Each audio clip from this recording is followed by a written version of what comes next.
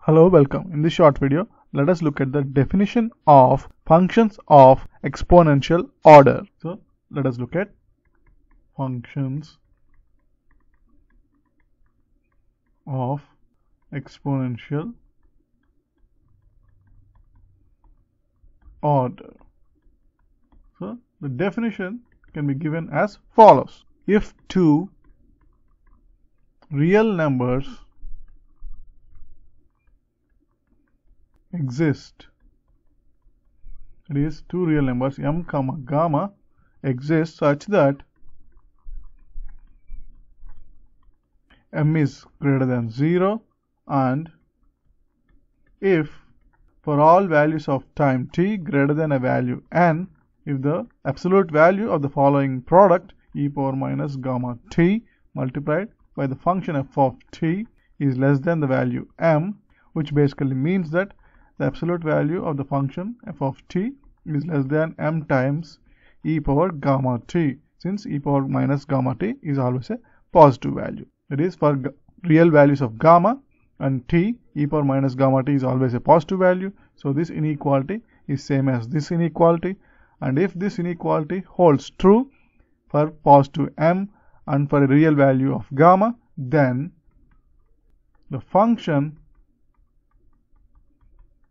f of t is said to be of exponential order. That is, f of t is a function of exponential order. Now let us look at an example illustrating this concept. Example 1.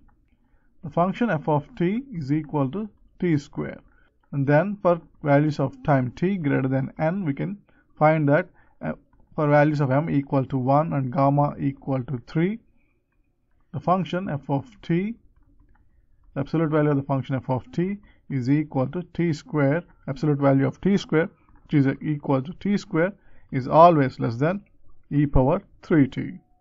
Now let us look at the Python code illustrating this definition. So f of t is given by t power 2, and the upper bound, that is exponential of 3t, is given by exponential of 3 times t. So by simply looking at the result, we can clearly see that the function f of t is always less than the function exponential of 3t. So this lower function in blue, f of t, is always bounded by exponential of 3t. Thus this f of t is a function of exponential order. Now let us look at an example where function f of t is not of exponential order. That is, we cannot find the values m and gamma for which this function f of t is less than m into e power gamma t. So this is violated for value of f of t equal to e power, say, t square. That is, function which is already exponential of a t square, then there is no value of m comma gamma for which this is less than m times e power gamma t. That is, for example, we can basically choose certain values of m and gamma, and then for some values of t less than n, this may be true, that is e power t square is probably less than m times e power gamma t. For after certain values of time t, this inequality or this e power t square is not going to be less than m into e power gamma t. Let us look at the simulation that shows this result.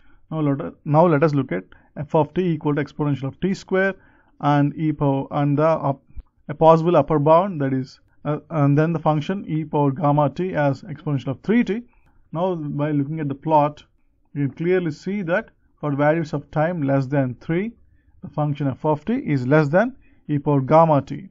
But for values of time greater than 3, that is based on the definition of the functions of exponential order, for t greater than 3, here the function f of t is not less than exponential of 3t. And we can also try to just lift the function by simply increasing the value of gamma from 3 to, say, 5 or something, and then the value of t will again cross the function exponential of 5t at a later value. Now by changing the value of gamma to 5, we can see that the function f of t is less than exponential of gamma t up to time t equal to something like 4.5. After t greater than 4.5, clearly the function f of t is greater than e power gamma t. Thus this is an example of a function that is not of exponential order.